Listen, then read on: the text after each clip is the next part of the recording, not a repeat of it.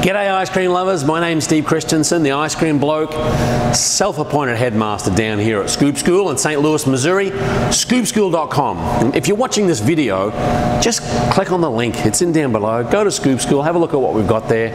I think it's pretty cool. We also, who else we think is pretty cool is Lochhead Vanilla. We've been working with Lochhead Vanilla for, personally I've been working with them over 20 years. And so we thank them for their episode sponsorship. LochheadVanilla.com, again based here in St. Louis, Missouri, shipping all over the country, getting beans from all over the world and then processing them with love and care and shipping them out all over the country. LochheadVanilla.com, link down below. Look, should you sell t-shirts in your business?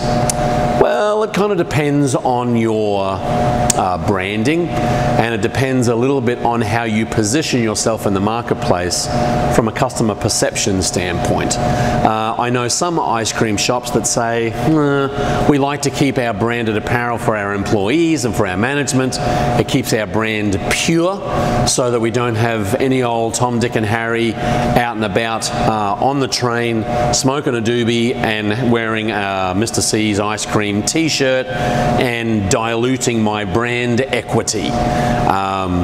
So you've got to be aware of that. If you're going to sell t-shirts, be aware that really anything that happens in that shirt, anything that anyone is doing while they're wearing that shirt can reflect on your business and the image that you're trying to portray in the marketplace. That being said, there's good press and there's bad press.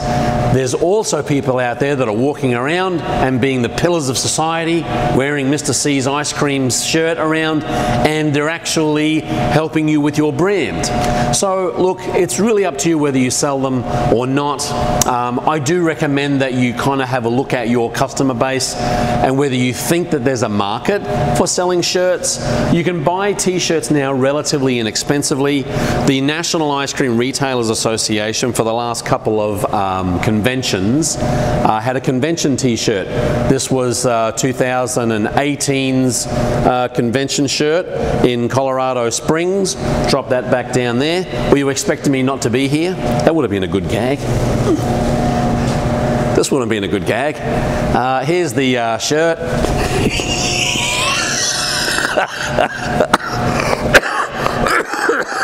Sorry folks, just having a bit of fun at your expense. Anyway, I think of these things as we go along, and they're silly things to do. I won't edit it out because hey, that's what the ice cream life's all about. And then last year's one, we've got, this was at Charleston. And look, they're relatively inexpensive to have made for you. Depending on the quantities and the sizes that you want, they're relatively inexpensive. Something very simple like this, it has a design on the front, has a design on the back, can be anywhere between $10 and $12, $15. You can sell them for $20, $29, $25. The thing is that I know stores that actually have these shirts. They have them as their employees are wearing them. It might have the tagline on the back, your business tagline with your logo, and every year they have a new tagline. They kind of reposition the brand a little bit and have a new t-shirt. So it's kind of every season has a shirt. A number of things. One, creates a little bit of revenue.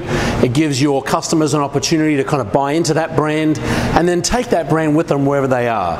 Put some thought into the design. I would suggest, you know, talking to someone or going online to a freelance design website, Fiverr.com, Fiverr.com. We'll do some pretty inexpensive t-shirt designs for you with your logo. So yes, I think there's great opportunity to get extra revenue and extra marketing and extra buzz out there by selling shirts. Just be aware of some of the issues that can happen, and I think you'll be as right as rain. That's all we have. Again, thank you very much to our sponsors, Lochhead Vanilla. And look, if you have a question, concern, quandary about the ice cream business, or you'd like to suggest a topic for the podcast, look, drop us a line, leave a message down below, or contact us, Steve at scoopschool.com. Keep on scooping, folks. We'll see you in the next video.